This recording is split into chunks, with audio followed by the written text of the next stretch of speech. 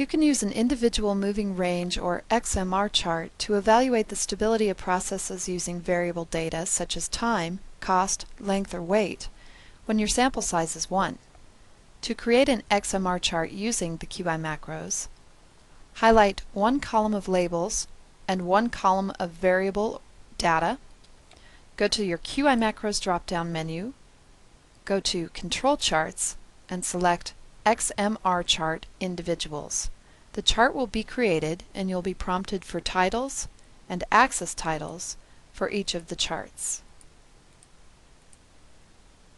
Additionally, on newer versions of the QI macros, an intermediate data sheet will also be created that contains both the data and the X chart and the R chart all on one sheet. Calculate, plot, and evaluate the range chart first. If it is out of control, so is the process.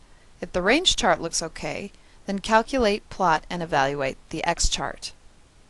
And that's how simple it is to create an XmR chart or individuals moving range chart using the QI macros for Excel.